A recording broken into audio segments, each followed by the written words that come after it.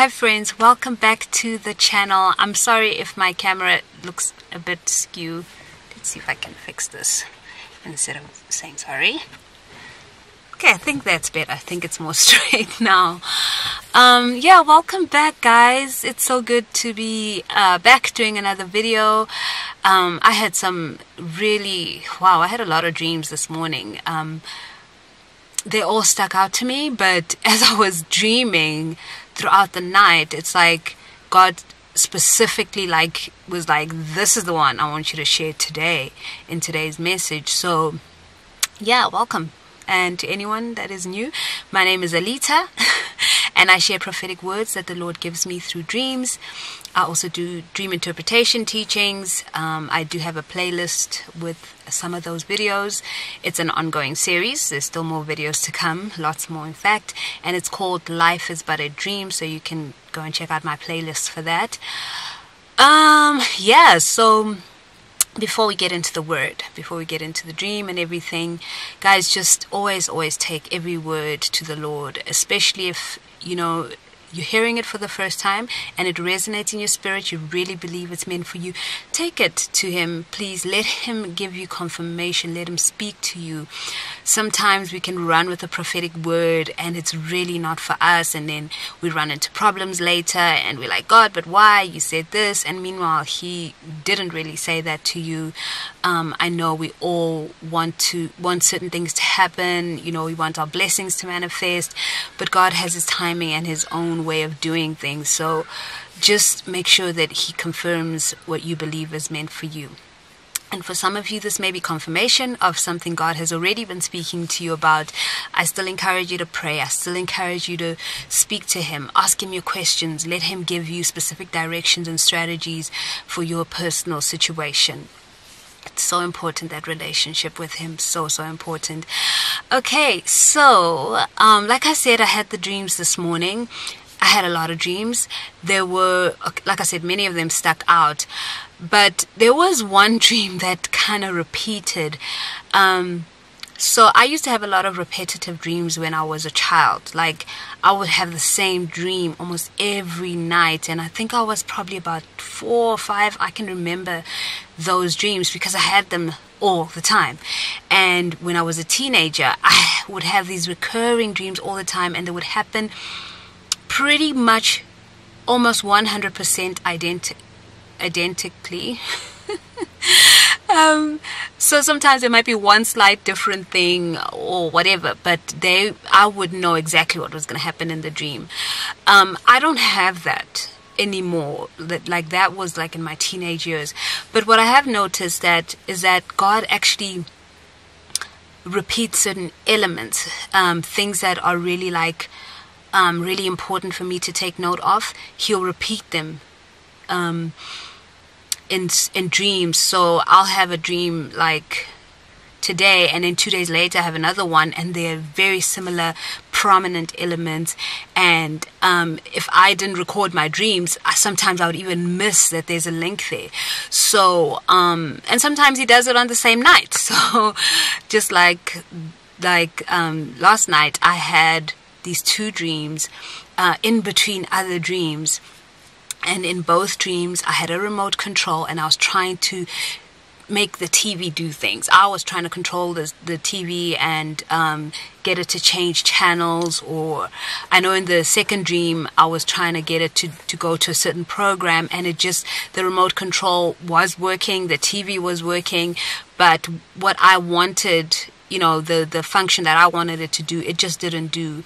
And in the first dream, similar thing, I would press a button and something else would happen that, didn't correspond with what I pressed. And those were pretty much the dreams. I just remember just being frustrated and just wanting the TV to cooperate with what I was doing on the remote control. There was a lot of frustration. There was a lot of realizing that I'm not going to get this to work. There's no way I can get this to work. And as I was sleeping and having these dreams, I heard the Lord clearly say, this is the word I want you to put out today. You know exactly what this word means because of my current situation. I'm in a situation where I'm so frustrated. I'm in this like transitional space, guys. Like a lot of you make comments about like where I'm staying right now, and some people actually think it's like my place. It's not. It's an Airbnb. I've had comments about, oh, beautiful decor. Some people are like, no, I prefer your old room, not this new place. It's a transitional place. I'm frustrated. So frustrated because I don't know how to move things forward. I want to be able to do certain things and to tick certain boxes and to just get on with it already. And it's like there's nothing I can do. It's like every time I want to do something, it's the same as that remote control situation. I am trying to be in control. And God is like, you don't have control over any of this. None of it. He is going to get the glory in your situation, guys. There's no way that you can even spin it. Like once everything is said and done and God has done what he needed to do, you won't even have like a tiny shred of, I can take credit for this. God wants this to be like one of the biggest miracles in your life, where even you, when you tell people your testimony, you will still be in disbelief. Like, this is what God did, guys, because there was nothing that I could do, but this is him. And God is doing that really because, thank you, Jesus, the time is so short. There's so much happening in the spiritual and it's manifesting on earth. You want to call it end times, it's I guess it's okay, but he needs people to see him. He needs people to know that he is God and he is real.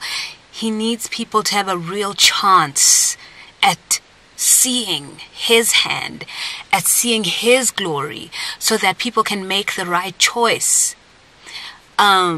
Some people just haven't seen Christians living in a way that would inspire them to have a heart for the Lord. In fact, they've seen a lot of the opposite, where people have turned away from the church. Christianity has a bad rep now.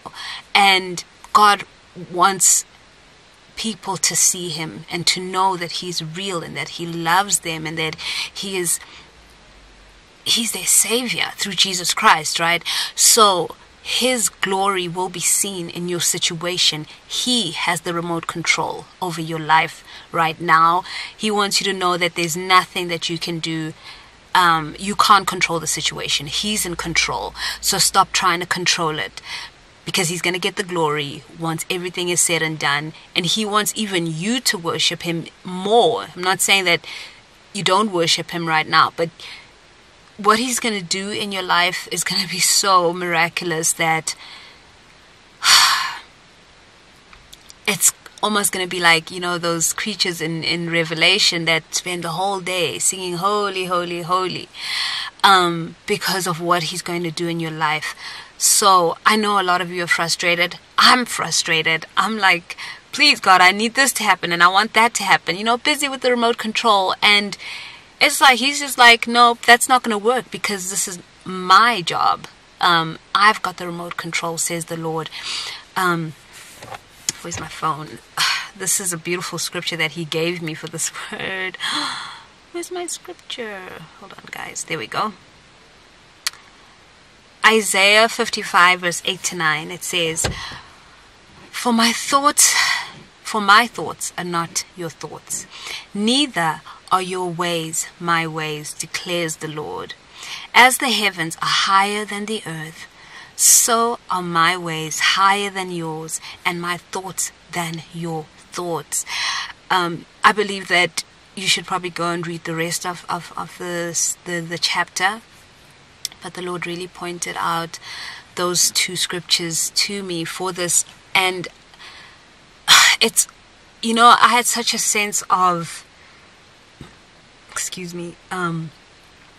just relief and release as I was sleeping and having these dreams. It was like, Lord, I don't have control of the situation, and it's okay. I don't need to have control. I think a lot of us like the idea of control. We like to be in control because then we can control the outcome. We can manipulate and make sure that things go in such a way that we don't get hurt, or that it's not as difficult as it may be. But God is saying, let go, because He's in control, and what He's gonna do is gonna be one of the biggest miracles of your life, and you will be telling your testimony for so many years to come, and still be just in awe of what God did. It will just always just resonate so deeply that, this was completely God's hand. I cannot take credit for a shred of this. So yeah, friends, I just want you to be encouraged. I know a lot of you are going through a lot of stuff. I personally have been too.